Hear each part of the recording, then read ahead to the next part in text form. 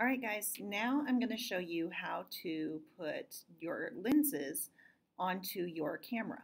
So first thing, of course, you're going to need your camera, and you're going to take this lens cap section off here, this cover. So you're going to turn it to the left. Remember the importance of trying to keep your camera pointed down because we don't want to get any dust inside of it. Then you're going to need your lens. So this is really going to only work for the standard lens and your zoom lens, your telescope lens. So the other two lenses, the macro and the micro, they actually attach to your standard lens. But let me show you this one first. So I'm still keeping this pointed down. You're going to want to take off this bottom piece here. I'm going to set my camera down. Okay, so we turn it. You got to be careful. The zoom ring will start to move, so you want to make sure you have a firm hold of a part that doesn't move. So right over here where it says Canon, that'll give you a firm part to hold on to. Then you can twist this off. And you'll notice I have my white square right there. And I'm going to find on my alignment guide the white square. Put the two together so that they match up. And then you're going to turn it to the left until it clicks. Really make sure that it clicks, otherwise you're not on there all the way. So the cool thing about these lenses in Canon is they made it so that this front cover piece will just screw right onto that so that you don't risk losing one or the other. So you just put those two together and then you've got your lens in place. So you want to, of course, take off your lens cap if you're going to take pictures, otherwise you're just going to take a black image. And you'll see inside here there is threading. So when you're ready to put the macro or the micro lens and use those, you're going to thread them on to the top here. You have to be very, very careful when you do that because the lenses are made into several different pieces, and this has actually happened to me where I went to thread it on and I actually undid the macro lens and then it fell apart. So you got to be careful with that.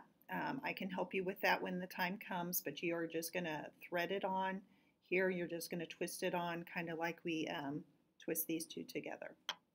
So when you are ready to use your lens, of course, you want to make sure that you're holding it correctly. We saw in the video how to do that. So you're going to want to support the bottom with your left hand, and then you have your right hand ready for your shutter button. You have two different zoom areas. So this first one is for zooming in and out. And if you have your camera in MF, manual focus, then you can do this zoom ring as well. If it's in autofocus, actually I'm going to turn my stabilizer on. I don't know why that was off. If you have it in autofocus, then the camera is going to do that for you.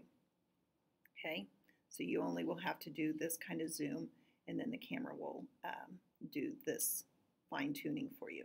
If you want to do the fine tuning, just make sure you get it back into manual focus. Okay. One other thing to show you is when you are ready to take your pictures, this button that is right here is what you can use to adjust if you're in shutter speed mode, which we're going to talk about, but that's TV on your camera. So you can see there, shutter priority. This will change the actual value for you. So I'm either making it go faster or slower. That's super fast. 1/4000th of a second is how long that shutter stays open. And then alternating it the other way, slow as I can go. 3 seconds, 5 seconds, 6 seconds. So yeah, you can really make that shutter stay open for quite a while.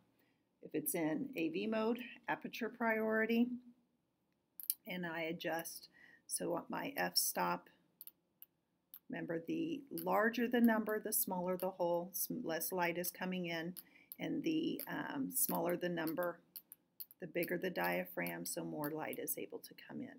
So you're going to adjust those when you're ready for those two activities. And then everything else, just keep it on your automatic mode. There we go. and then the camera is going to do all the guesswork for that exposure triangle for you. Okay? All right, guys. Can't wait to see what you create. Have fun.